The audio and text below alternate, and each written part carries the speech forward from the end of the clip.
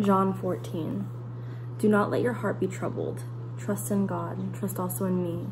In my Father's house there are many dwelling places. If it were not so, would I have told you that I am going to prepare a place for you? If I go and prepare a place for you, I will come again and take you to myself, so that where I am you may also be. And you know the way to where I am going. Thomas said to him, Master, we don't know where you are going. How can we know the way? Yeshua said to him, I am the way, the truth, and the life. No one comes to the Father except through me. If you have come to know me, you will know my Father also. From now on, you do know him and have seen him. Philip said to him, Master, show us the Father, and it is enough for us. Yeshua said to him, Have I been with you for such a long time, and you haven't come to know me, Philip? He who has seen me has seen the Father. How can you say, Show us the Father? Don't you believe that I am in the Father, and the Father is in me? The words I say to you I do not speak on my own, but the Father dwelling in me does his works. Believe me that I am in the Father, and the Father is in me. Or at least believe because of the works themselves. Amen, amen, I tell you, he who put his trust in me, the works that I do he will do, and greater than these he will do, because I am going to the Father. And whatever you ask in my name that I will do, so that the Father may be glorified in the Son. If you ask me anything in my name, I will do it. If you love me, you will keep my commandments. I will ask the Father, and he will give you another helper, so he may be with you forever. The Spirit of truth, whom the world cannot receive, because it does not behold him or know him. You know him, because he abides with you and will be in you. I will not abandon you as orphans. I will come to you. In a little while the world will no longer behold me, but you will behold me, because I live. You also will live. In that day you will know that I am in my Father, and you are in me, and I am in you. He who has my commandments and keeps them is the one who loves me.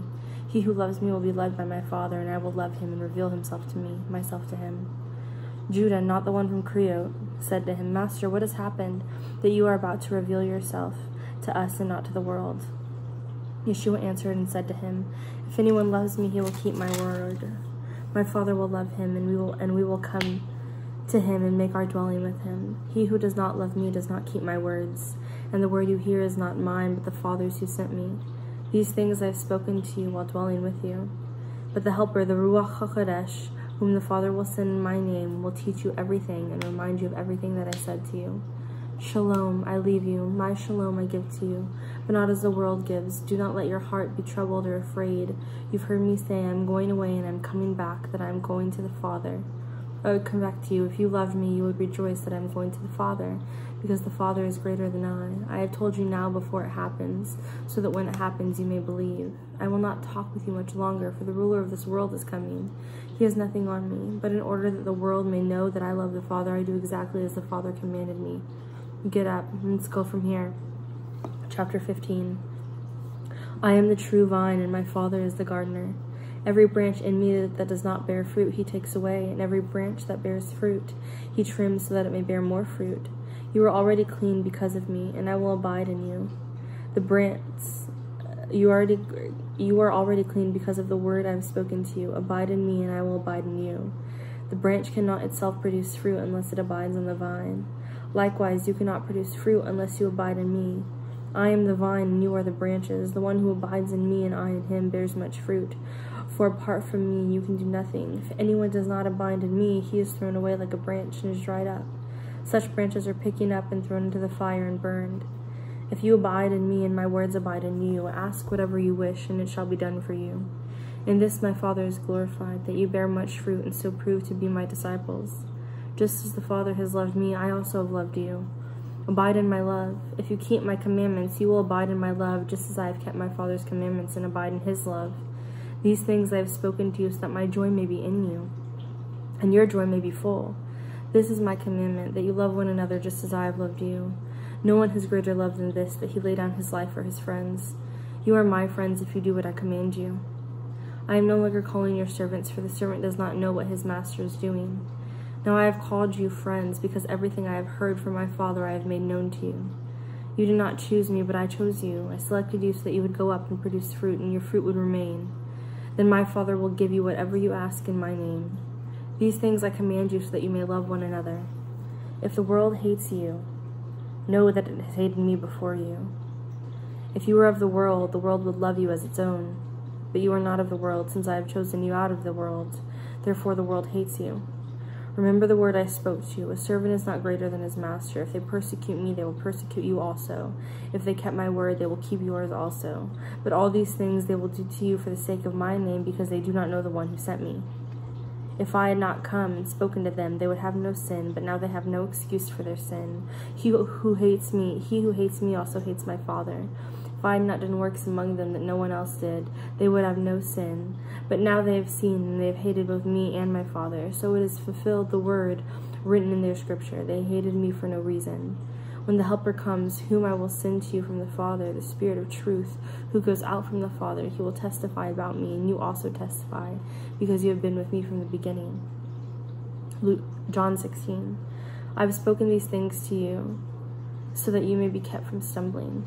They will throw you out of the synagogues. Yes, an hour is coming when whoever kills you will think he is offering service to God.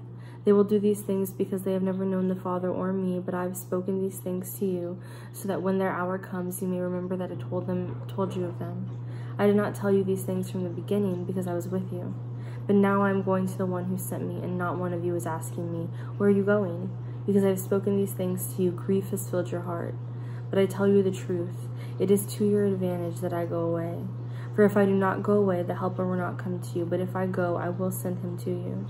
When he comes, he will convict the world about sin, righteousness, and judgment. Concerning sin, because they do not believe in me.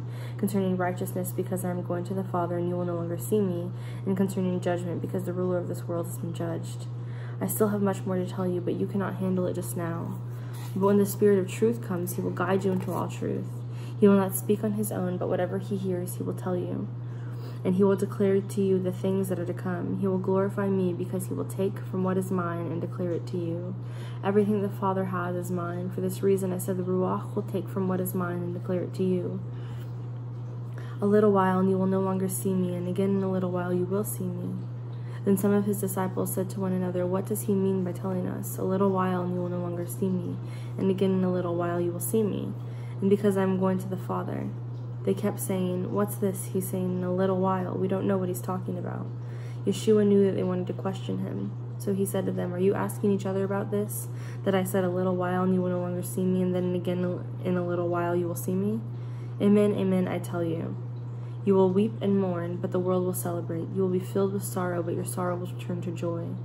When a woman is in labor, she has pain because her hour has come. But when she gives birth to the child, she no longer remembers the anguish because of the joy that a human being has been born into the world. So also you have sorrow now, but I will see you again, and your heart will rejoice, and no one will take your joy away from you. In that day you will ask me nothing. Amen, amen, I tell you, whatever you ask the Father in my name, he will give you.